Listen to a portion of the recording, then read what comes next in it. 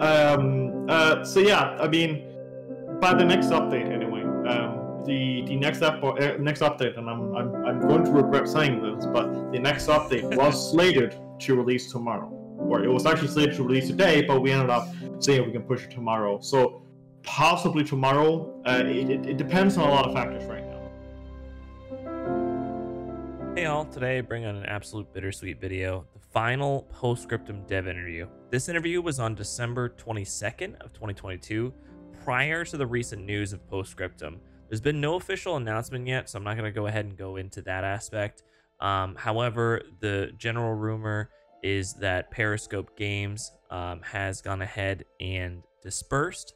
I wanted to go ahead and get this up prior to the holidays. However, due to time constraints, it just wasn't possible for me.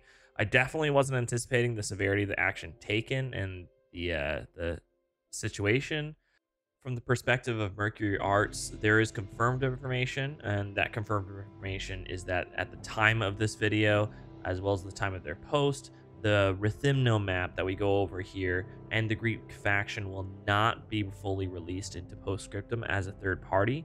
My heart absolutely goes out to those impacted in the recent events, and my community and I absolutely wish the best for those folks and the two studios. I wanted to continue to come out with this interview regardless, as it was an absolute humbling experience to speak with these fine gentlemen that have put so much heart and hard work into an amazing game. This is a little longer of a video than I normally do, but it has a lot of content, so I hope you stay tuned and enjoy. If you like this, definitely go ahead and check out my live streams on Twitch. Link is in the bio at Rasbora. Huge shout out to Katz and Snazzy for their time, their expertise, and getting with me. Thanks so much and enjoy. Welcome. Hope you guys are all having a fantastic day. I don't know what day today is. I've lost track of the days. It is Thursday, the 22nd of December. So hello. Those of you guys that may be used to the channel, clearly different faces. Those of you guys that are brand new to the channel, welcome. It is a very special stream today. We have the wonderful above me, Snazzy Duckling. Woo! Snazzy Duckling, Hello. Hype! And then Hello. below me, we have Katz as well. Woo! Katz! Yeah, so let's go ahead and get right into it. So hello, welcome, Hello. Snazzy, Katz. Hello. Love you guys. So let's go into introductions. So Snazzy, up top above me, who are you? Yes. What do you do? So I'm Snazzy. Lesser known, my name is Henrik. I'm the community manager and producer, or one of the producers of Periscope Games. So, I deal with the community. I deal with all of our projects, all the stuff that we really work on, both internally and with our third parties, like Mercury Arts. That's sort of like my deal. So yeah, I manage the community, manage all of our social medias, ensure that we get our dev blogs, ensure that people get the news, and make sure that our community is informed about what's going on within the dev team. Nice. Thank you, Snazzy. And Katz, below me, who are you? So yeah, I'm Katz. I'm the project manager for the Chapter Mercury guys. Pretty much a bang average 3D artist who's managed to get a very good team around me, who's carried me through and carried the project through from there. So yeah, dealing with mostly the project management side, some of the 3D models, some level design assistance to our maestro, and I chat with Snazzy on a daily basis and bend his ear and bore him more often than not, I think. So yeah, that's me. Awesome. Thank you so much. So I think Postscriptum does things just very interesting. I play a lot of Hell Loose for the guys that regularly follow me. And I think one of the most interesting things that Postscriptum does, and we kind of spoke a little bit about this last time, but how it kind of came to be, as well as how obviously Katz is able to go ahead and partner with Snazzy on a regular basis, which for Hella Loose, that's kind of unheard of, where, a third-party studio goes ahead and partners up. So Snazzy, can you give us a little background on like how Postscriptum kind of came to be? And then we can kind of talk about like the partnership, which is super unique to Postscriptum. Yeah, I can definitely answer this question. It's one that's been asked multiple times before. We've had to answer this question before. Obviously, the start of Periscope Games and Postscriptum is a bit unorthodox from most indie studios, where most indie studios will either self-fund or they will kickstart their projects. So Periscope Games and in turn Postscriptum actually originates as a merge between two different squad and Project Reality mods. So on the squad side, which I believe is where Romain, our CEO, comes from, was a project called Liberty's Highway, which was effectively a World War II game or World War II mod made into Squad via Squad Zone modding kit and Squad Zone modding integration. The rest of the team came on from another game that Squad is actually based on called Project Reality. And the people who used to work on Project Reality World War II merged with the people from Liberty's Highway to form Postscriptum. And Postscriptum sort of made a bit of a scene in the whole modding scene, with it being one of the most progressively complete mods available. So much so that at some point during 2016-17, Off-Road Industries approached Periscope Games, or at the time wasn't called that, but they approached the Postscriptum developers and basically offered them to fund the development of a standalone project based on the Odebrei core, which is what we call the off-road version of Unreal Engine.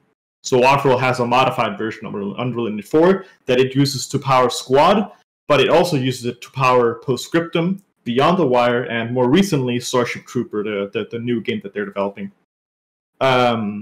So the Odebrei core, the Off-Road framework, basically allowed us to take a lot of the things that already worked, like the voice over IP systems, the networking, the vehicle systems, all those things were already done. And we took that and then ported it over to make basically our own stuff on top of that framework. And that's effectively how Postscriptum came to be. Obviously, Postscriptum came from the Squad, basically, engine. So, Katz, how do you kind of fit into this? So I guess kind of we almost follow a pathway similar to Snazzy's guys have, and that we are modding a mod of a mod. Modception.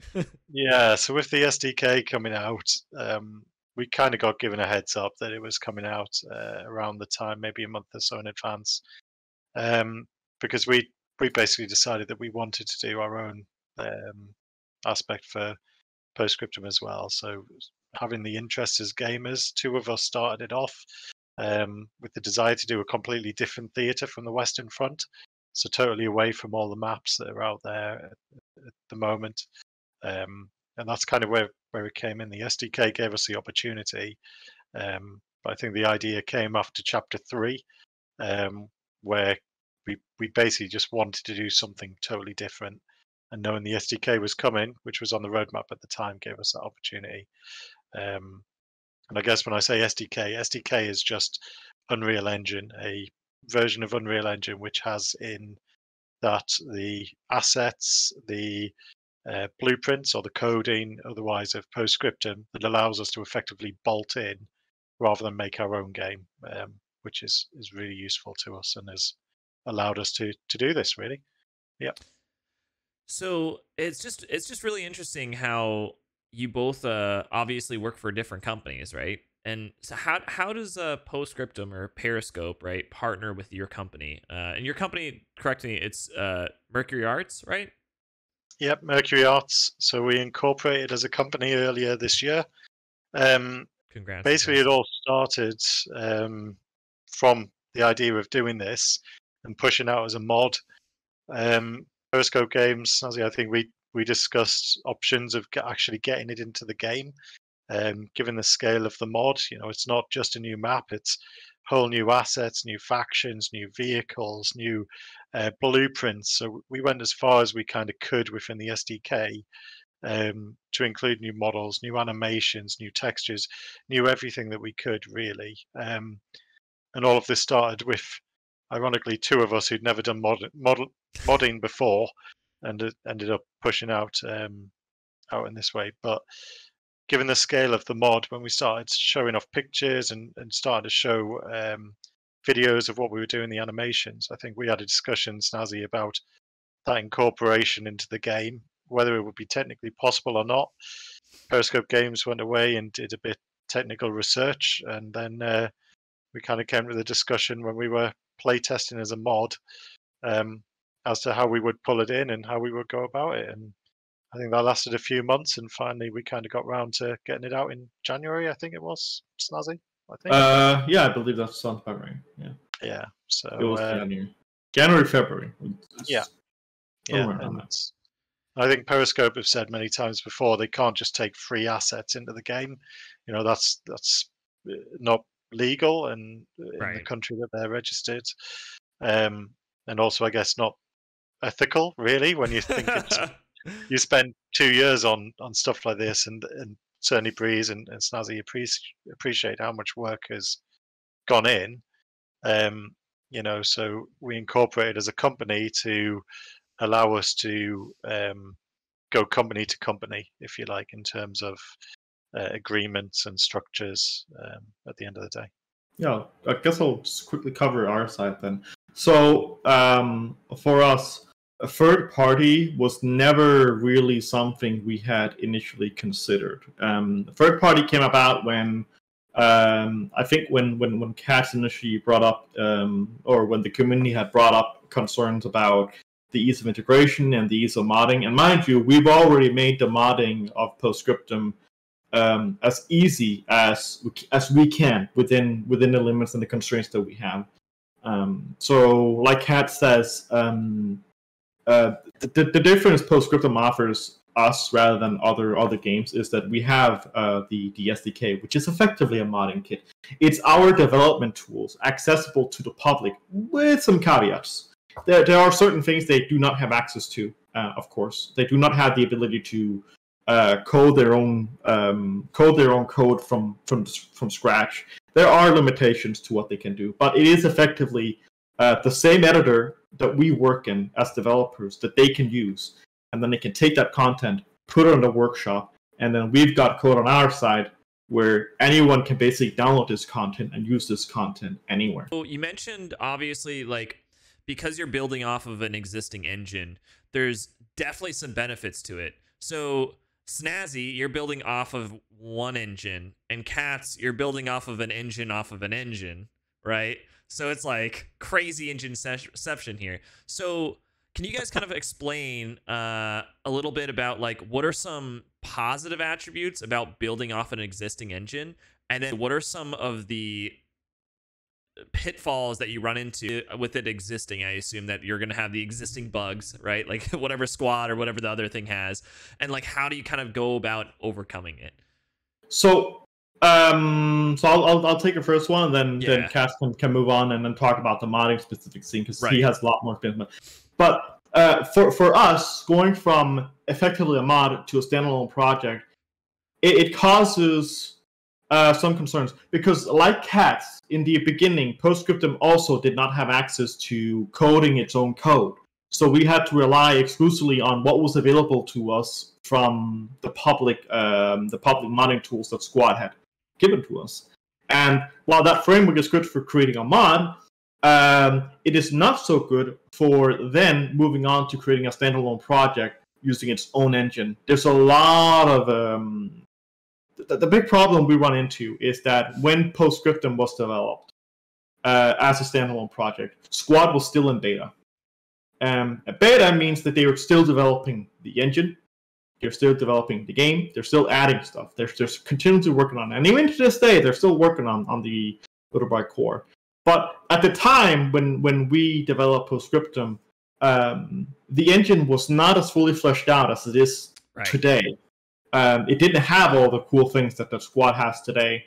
And so we sort of live with some of the shortcomings of working with an in-development engine, basically. And it has some pitfalls, and it has some shortcomings. It has some benefits, don't get me wrong. Using Autodero's existing frameworks means that we could push out a game much faster and much quicker That makes than sense. than you would traditionally. A game like this, or Hell Loose for that matter, can easily spend 4 or 5 years in development. Easily. I feel like the time is a huge saver. So, Katz, now that Snazzy goes ahead and like messes up everything, all the code, right, and then it goes to you. So, just kidding. So, how do you go ahead and kind of handle, you know, those aspects, right? Because you get the other code, right? I won't lie. The engine upgrade was emotional, but I think it was emotional on both sides there. To be honest, the benefits for us is, I mean, as Snazzy said, you know, they get to work in a framework. Well, so do we. It's a framework on a framework, though. Same said And you pass it to your coder. Yeah, well, we're very lucky that we've got people like Husky and Marcel and otherwise who can just make things work. Yeah. You know, but the reality is for us, if you look at a lot of assets in terms of furniture, map furniture, you know, we're using stuff that's already been made by PG, not in the majority, but quite a lot of it. That saves us time, you know. Some of the vehicles have been taken from vanilla as well or retextured. So that again saves us time. It's not a model we have to do, a model we have to rig. So it's almost, as Snazzy says, they're building off one game, we're building off another. And there is benefits and downfalls to that because whatever Snazzy has with the benefit of getting from squad and the restrictions from squad, well, we get again the benefits from Postscriptum, but then the restrictions of squad and Postscriptum and the C++ not being exposed to us. So Right. we're working within a tighter framework, perhaps, but we're a lot freer in that we're not having to concern ourselves too much with that. We can just use what's in there and bring in our own assets as well. So it's a good framework for us to work with, really. So Snazzy mentioned like something that would take 4 to 5 years is taking way less time, obviously, because you have the framework built. So Katz, like with the maps you and your team have developed, I mean, what would be like the normal time frame, say you would have to build it versus like the time frame you guys are able to go ahead and do it with the code you're already provided? Well, I think it's we're building off an existing game. All the blueprints are there for weapons, all of, you know, for vehicles and otherwise. We're using frameworks that are already in place. So for us, it's not much of a comparison. To push out a entire game, as Snazzy says, is 4 years. For us to make a new faction in the Greeks, it took us 6 months. Wow. For a map, a good map, around 5-6 months. So yeah, Malamé took a bit longer because we were finding our feet, but Rethymno has been very quick. Since about February is when we started, and I think we were ready for release around the end of October time, roughly. I think so. Yeah, there you go. Benny asks the question: when will Rethymno be incorporated into Postscriptum? We are. I guess Snazzy can answer that. Well, Rethymno is as far as Mercury goes, Rethymno is ready to go. They are really just waiting for us, and we are sort of delaying them. Not on purpose, of course, but we are unfortunately the reason why they are delayed. Otherwise, it would have been anything. We forgive you. I hope you will. So yeah, I mean, by the next update, anyway. The next update, and I'm going to regret saying this, but the next update was slated to release tomorrow, or it was actually slated to release today, but we ended up saying we can push it tomorrow. So possibly tomorrow. It depends on a lot of factors right now because we are like terrifyingly close to the holiday. And we usually have this one rule that says we do not patch up close to like a holiday, because the last thing you want is to patch something on the day before Christmas, and then Christmas someone is going to have to go and fix something. Yeah. What could go wrong? What could go wrong? So this is our second map. This is Rethymno. So after the first one being Malamé, so another arena on the Battle of Crete. This is an area of 4 kilometers by 4 kilometers, and it features land fought over in the period by the German Fallschirmjäger, alongside Greek Grendarms, the Crete division that was reconstituting on Crete at the time, as well as the Australian battalions as well. So a huge map. We've applied through war diaries. We've gone through various maps we even managed to get one from our historian of an accurate map, I believe, of the invasion maps that the Fallschirmjäger carried, or potentially it was the other way around, maybe the Australians had. But you'll see it's quite a wide variety of land to fight over.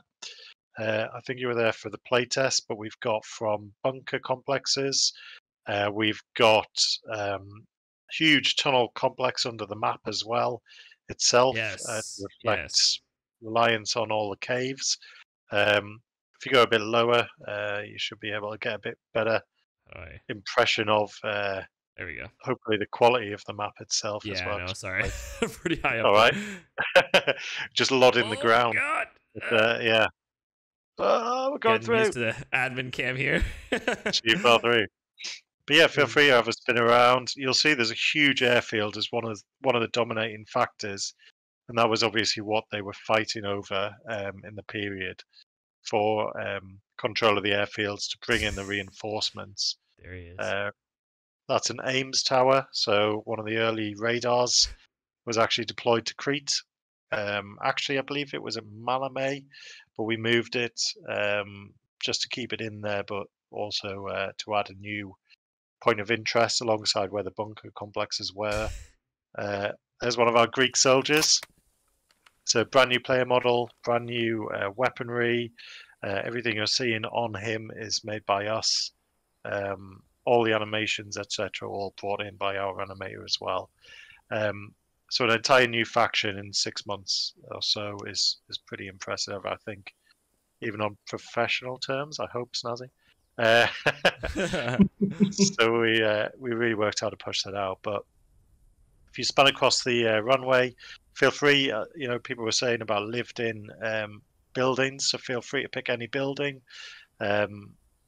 that you might come across, I think, and just go into them. You'll be able to see how lived in we've tried to make them as well. So just small little aspects where we try to tell a story when we build our levels as well. So, having the mess hall, having the maintainers' huts, so things of that nature. We actually had a RAF maintainer actually made the maintainers' hut, so you can't get much more accurate than that. Oh, wow. Yeah.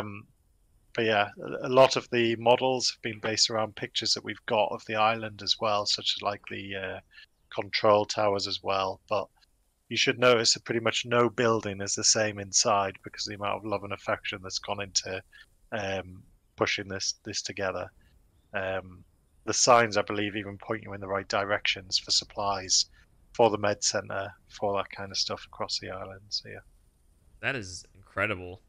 I remember during the playtest, I did check a little bit of this out, and I mean, it's just the level of detail is very, very nice. Yeah, so you'll see it's a lot of brand new models, even all this camouflage kind of thing put together by Luminous, one of our 3D modelers. All the ammo boxes, I believe I might have done them. The models of the Nissan huts themselves, they're done by Maguire. So yeah, you can get a feel for the place. We wanted it to feel like somewhere totally different, not just another map with the same buildings on. We wanted it to be entirely different. You might spot an Easter egg in there as well on the table. I think the center table might have the picture of the entire mod team on. Oh, no that's way. French. That's the PS1, but there you go. So, that's awesome. Oh no, that's one of our 3D modelers and his wife. That's awesome. Where's where's the other picture? Did you have another picture? All sorts spotted around the place. Oh, nice. Yeah, so we tried to give it a bit of a feel, as if someone's reading his reports, having his cup of tea while he's going through his letters. Everything down to the small detail we've tried to put in there. But if you want to take a large view out, I think even the med center's got a cut up leg in a bucket or something like that. tried to add a little bit here and there. So yeah. Yeah, it looks incredible. I mean, again, the level of detail. Oh, yeah, Definitely a field in.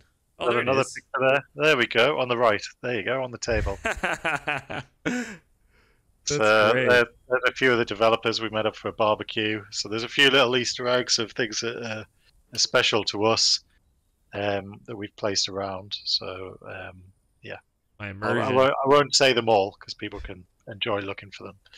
But feel free to have a wider view up. If you want to go towards the yeah, let's check out monastery. The monastery is quite a yes. good point of interest. Where's that monastery? It's the aircraft on there as well, which Yep. reflect the units that were there, including the color markings.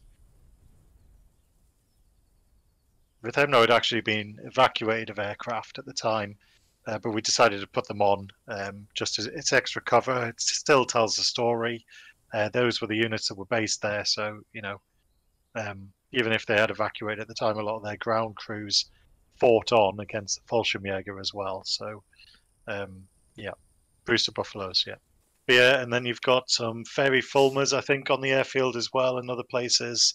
The control tower is modelled off the control tower that was at Malamé, based on the pictures that we had. So yeah, there's some fairy fulmars kind of thing covered up.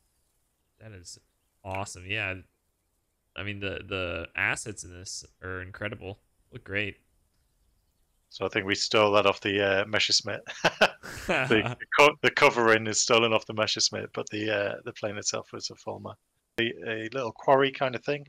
So we didn't have an exact position of this, but that was in one of the war diaries that one of our researchers was reading through about the quarry where they were fighting as well. So we've tried to do a relevant incredible aspect there.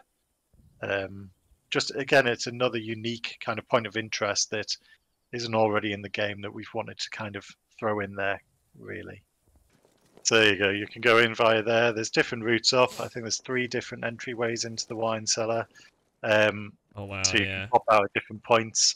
The cap zone, I believe, is within the cellar as well. So you've got to kind of go down there, flush people out, or you know, you can invade via there via different routes. So yeah, that is really neat. Yeah, and there's literally like this crawl space here that you can get in. Yeah, so if chucking grenades in there, Jesus. Blocked off. There's still routes in and around. So the little wine is an absolute priority thing. Yeah, I think it was really brought in due to my addiction to wine, but yeah.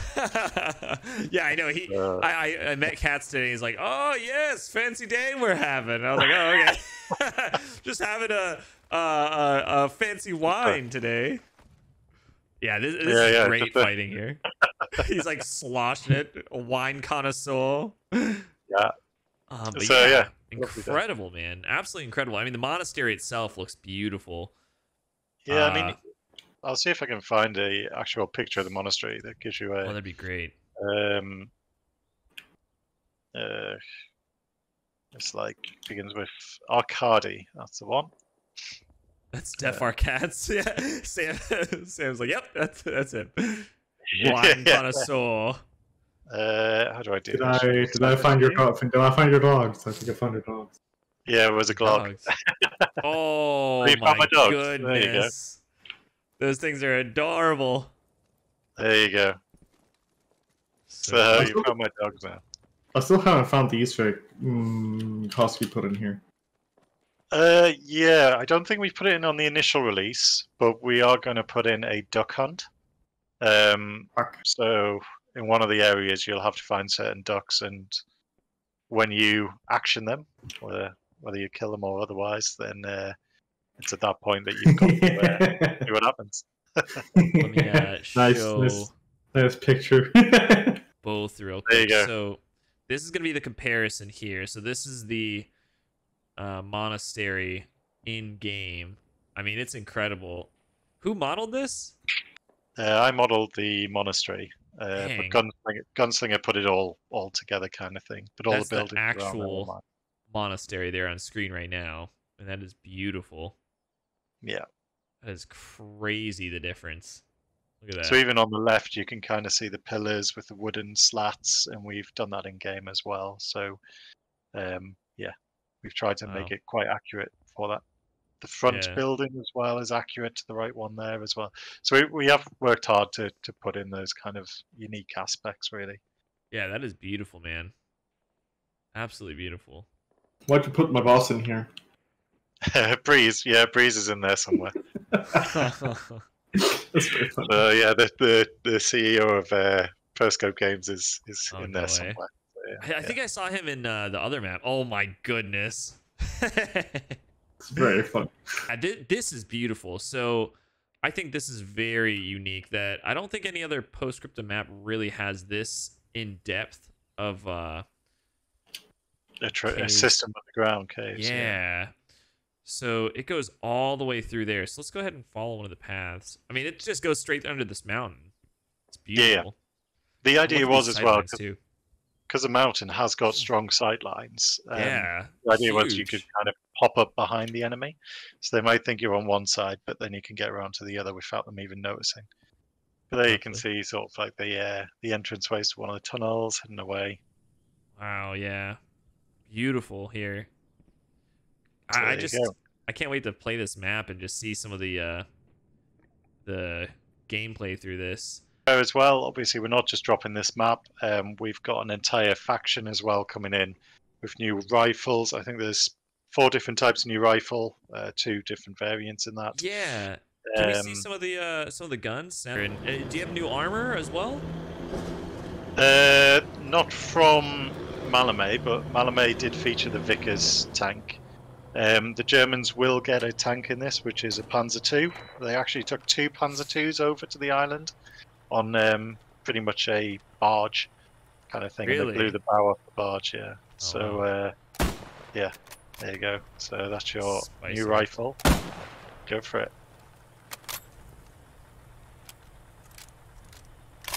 Models look good too.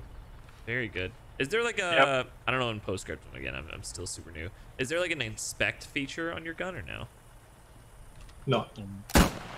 So the models were actually made by a professional 3D modeler who was so kind as to offer his services to us. A guy called Red Rogue who did all the weapons, I believe, for Beyond the Wire. Oh, really? Yeah, I don't know if he's done many for Squad as well, actually. But yeah, lovely chap who came and offered our assistance. Animations done by Umbop Chester, who worked also on the Star Wars mod for Squad. Yeah, Galactic Conquest. I played that. Really good mod. And the textures of this were done by Luminous, I believe, who's a very good 3D modeler as well. Yeah, I mean these are some really high res assets here. And they're all done. As you can see, there's the Greek cross on there. They're all done to be historically accurate as well. So that's cool. How do I change the gun here? So let's check. You have all the others. They are unfortunately in Greek. Okay. Yeah. Sorry about that. But you can see the weapons. You're good. The MP34 is already in game, but you can see Shellshot's already in game. Let's see which one has got the Graz. There is a Recruit which has a Graz, which is one of my favourite weapons because it's single shot bolt action. No, dude, no. I mean, this is the anticlimax when you realise it's single shot bolt action, and you're like, oh yeah, shit.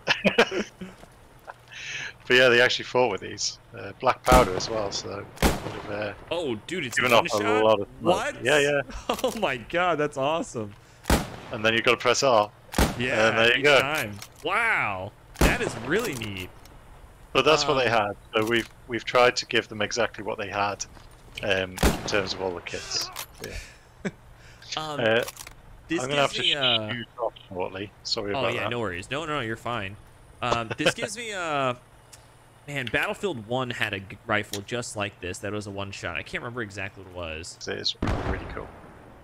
We actually had to rework the mortar system to get that to play. Really? So yeah. So there you go. Those are sweet. Pretty cool, right? Yeah. So they actually just have a set amount of ammo? Is that how they work, or? Yeah, they've got smoke. They've got HE. Yeah. But that's an Italian mortar that the Greeks used quite in widespread, which was captured usually on the on the front that they were fighting with off Albania. Really? Yeah. So That's there quite you go. interesting. Pretty cool weapon. I'm really sorry that I can't stay much longer tonight. It's my first day back home for the You are holidays. totally fine, So man. I've got family around and otherwise. But thank you so much for showing this off for us. I hope Snazzy will Absolutely. be able to show off Colmar and chat through a bit more of the stuff that we've got there. But yeah, any questions people have, please throw them on our Discord for Mercury, and hopefully we'll be able to help and go through them then. Check So, out apologies. Chapter Mercury potentially tomorrow or when they come back from holiday. Yes. Yeah, whenever we can. Awesome. Katz, Yeah. it's been a pleasure. Thank you so much, buddy. No worries. On to you. Take care, guys. Cheers. Take it Shane. Have a easy. good one, Cass. Merry Christmas. Yeah, you too, dude. Yes, Take care. Merry Christmas.